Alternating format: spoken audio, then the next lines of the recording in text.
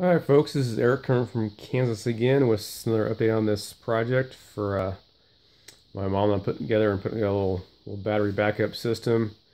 There's going to be no solar connected to it or no way to charge the batteries other than with a generator if needed. So this is just purely battery backup if the power goes out in our house again. Hopefully get installed here later this month. But I want to show you an update on some other parts and pieces that I've been gathering for this project. So I already showed a video on the inverter charger here that I got, and then also showed a video on the batteries and on the generator transfer switch box that I obtained. So I wanted to show you this cabinet that I bought. I'm gonna put everything in and on this cabinet that's going to be inside the house. The generator transfer switch I showed you earlier is going to be sitting right next to the breaker box in the garage, which is not air conditioned. So I wanted the batteries and everything else in conditioned spots so they'll last longer. So I wanted to show you this. I got this from Home Depot. It's just a simple, it's all plastic cabinet. I didn't want anything in here, or very minimal things in and around these batteries and inverter charger that were combustible. So that's why I chose this. And I think it's a HDX is the brand, utility cabinet. You can also stack these, so you can have another one on top of this one, and I think they'll support 130 pounds on the floor, or you can wall mount them. They can support about 40 pounds wall mounted. So they're kind of a little bit flimsy compared to a wood, but it's going to work for this. So that's what it looks like inside it. And when you get it, it comes in sorry, it's kind of a mess in here with all the stuff I'm getting. Yeah, here's the side of the box here. So it's a 2.5 feet wide, 30 inches. About 18 inches deep and 3 feet high. So it comes in the box like this, and it's you just unfold it and put it together. It's kind of a fun little project that it took about maybe 15 minutes or so. Wasn't very bad. Anyway, so in here, thought I'd show you some other parts I've got. So here's the BMS, another 100 amp 12 volt BMS, similar to the one I got from my father-in-law's little sump pump battery backup system. This time, this one comes with some lugs though, which was nice. So that'll be handy.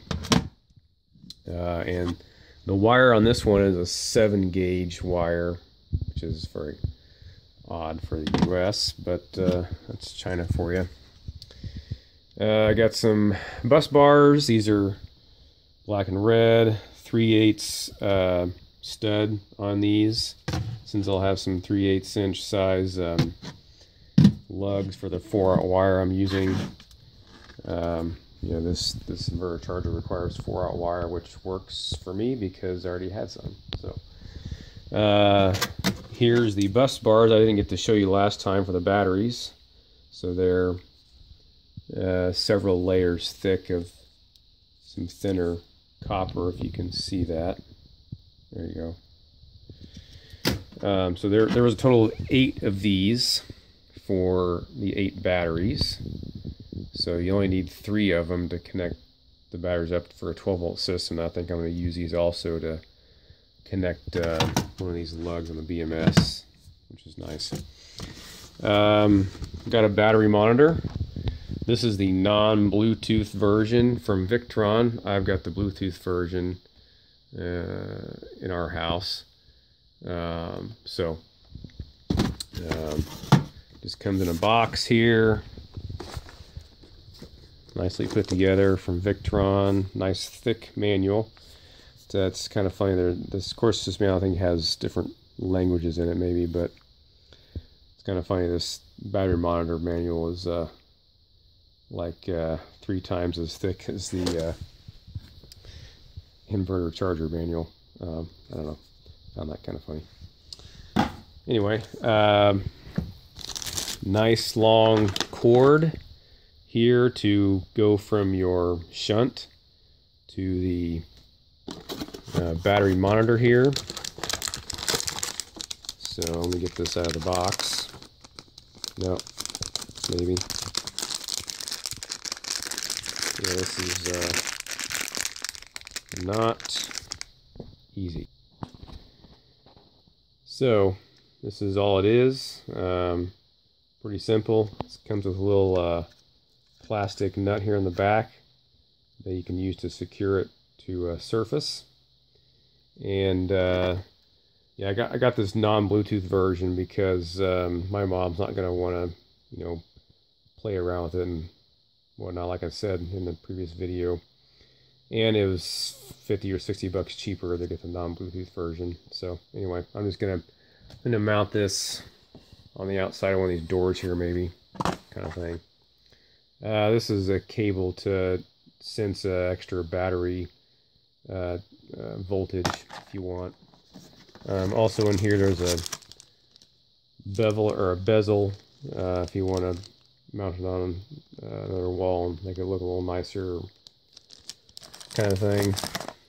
And the shunt was right here, but I already took it out and I put it in another Midnight Solar DC disconnect box. So there's the shunt that the battery monitor came with, and that cord plugs in right here. This gray cord plugs in right here, and then on the back right there.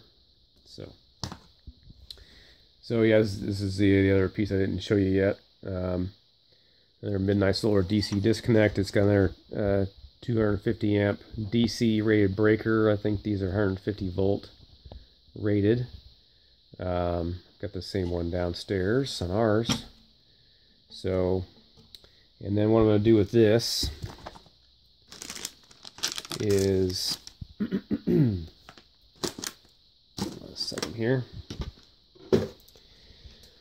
This is the only piece that's going to be mounted on the outside, so I already punched a hole in it right here. One of the knockouts.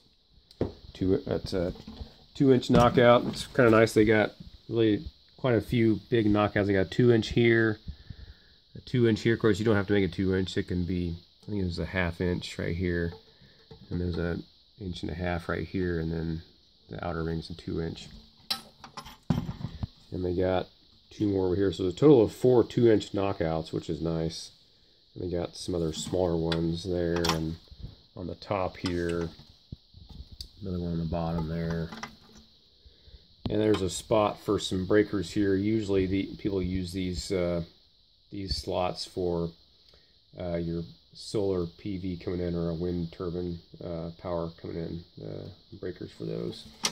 And this also has a spot for some other breakers over here if you have some other DC loads or something. So anyway, this piece is going to mount. You can see these 2 bolts I have here already. It's going to mount right here on the side, and I'll show you that to you in another video. And then hopefully I can send all 4 of the 4-out wires through here. It's going to be tight, but I'm going to see if I can do that so I don't have to cut any other holes in this side of this cabinet. So anyway, that's an update on some other parts and pieces of this system.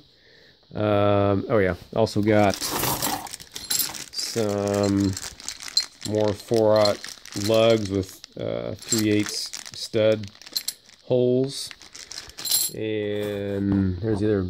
Yeah, I can't see it. I got 2 BMSs, so I got 2 100 amp BMSs. So I'm gonna have a BMS for both of these 12 volt batteries, and then I'll parallel them together into these bus bars, and then those will come through here hopefully and connect up to the battery end of these terminals. This for positive, this would be the negative, and then this negative on the other side of the shunt, and this positive will connect to the inverter charger. So that's kind of the layout so far. I'm going to hold these batteries together with hose clamps from Home Depot. These are 3 to 5 inch hose clamps, $2 each. So anyway, hope you like that. I'll be showing some more videos of the progress here. I'm gonna try and put this together as much as I can before traveling to my mom's house. Is about a 2-hour drive from where we live at.